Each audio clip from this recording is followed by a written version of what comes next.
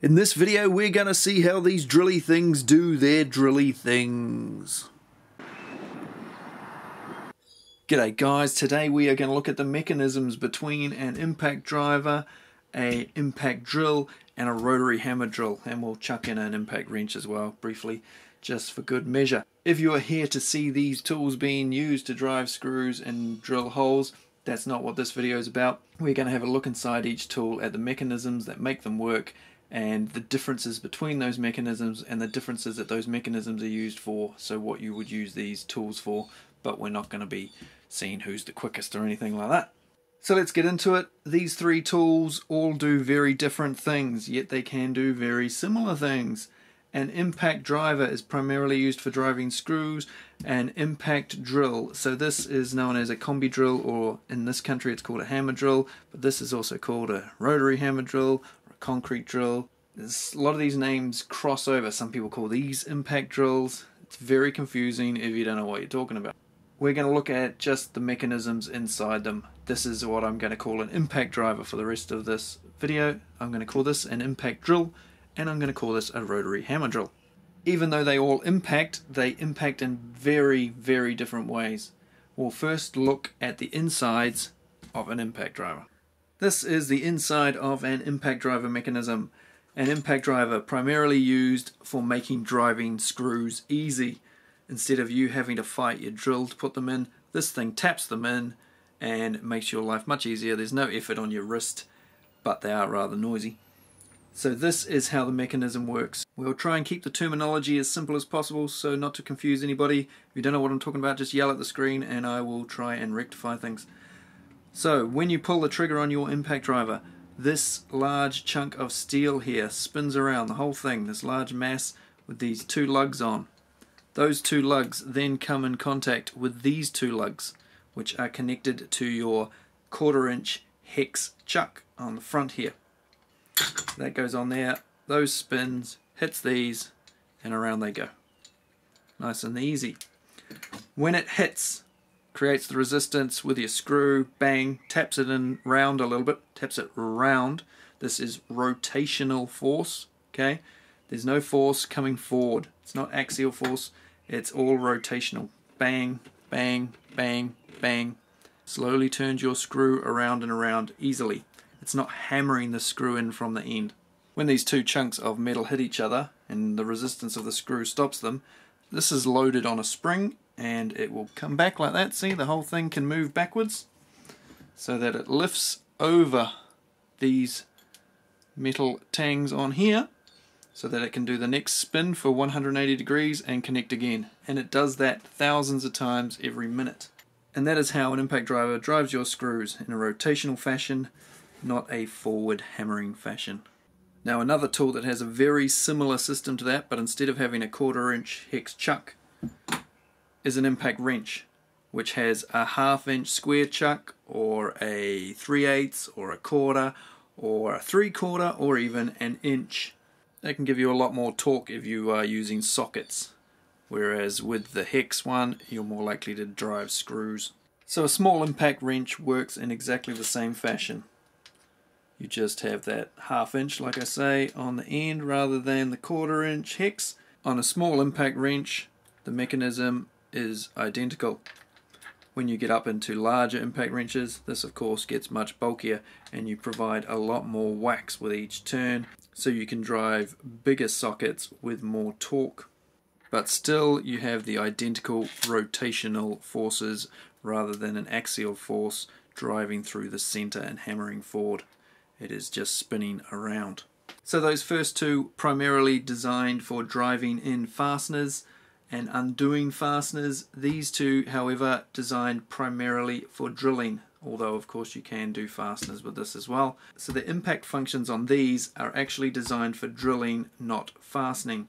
So they work in quite a different way. They're designed for drilling through concrete, and so they need to chip away, and they use their force in an axial motion, backwards and forwards in this direction, rather than rotational force in this direction. So both designed to drill in concrete, but this one doesn't move anywhere near as much as this one can. This one uses standard drill bits. This one you need SDS drill bits, SDS Plus. They are a different shaped drill bit which I will show in a moment, but first we will have a look at the mechanism inside a standard hammer drill, combi drill, or as I said earlier, an impact drill. I've pulled apart an old Hitachi impact drill and I am now going to cut this open just so you can see the mechanism underneath without me pulling it all apart, mostly because I've taken the screw out of here and I still can't get the damn thing apart. It's all seized up and stuffed. So I'll attack it with the angle grinder.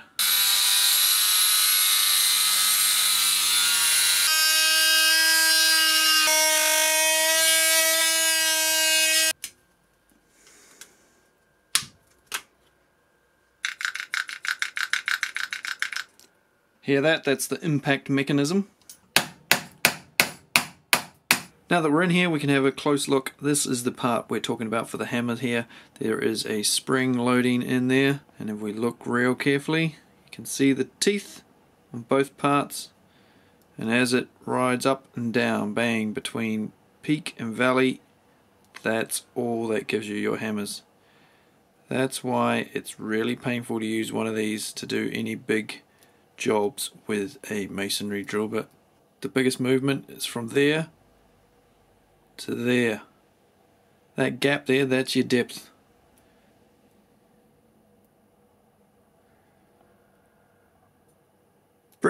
Pretty small. Now when it comes to the rotary hammer drill, hopefully I won't have to pull it apart in quite a destructive manner to show how it works, because it could get a bit expensive. This rotary hammer drill will hopefully give me a slight advantage in the explanation front in that it has a removable chuck, so hopefully that will make things slightly easier. So we'll basically look at the two different components, the chuck itself and what makes the chuck tick. Now just remember these tiny little teeth here and how small a movement you get when we compare it to this one. This uses an SDS Plus drill bit. This is an SDS Plus drill bit. And when it goes in, you just poke them in, very simple, and the range of movement compared to the last one, massive. Look at that. So you can get way bigger impacts. We're not talking about just tiny little vibrations like the other one, doing about 1 millimeter at a time. This one you're talking like 20 millimeters at a time. Vastly superior when you're drilling into concrete. We take a close look inside this chuck. Should hopefully be able to see at the top and bottom of the chuck 2 slides. They are permanently fixed steel glides, and on the right hand side you can see a ball bearing ball, nothing on the other side, so you've just got the one pin there. That allows you to put this drill bit in fairly easily and quickly in a couple of different locations. Those 2 guides, top and bottom, go over this part of the drill, and the ones either side will go over the ball bearing, whichever one happens to slot over it. So that is your full range of movement, the length of that channel. Now is where it gets tricky, because I need to show you how this pin comes in and out, but rotary hammer drills only work with pressure, same way the impact drill does. When you've got it in the right mode, it will still only work when you've got pressure pushing against it. Once it feels the pressure, it engages the mechanism and away it goes. I'll try and demonstrate this just by putting some pressure on with this drill bit.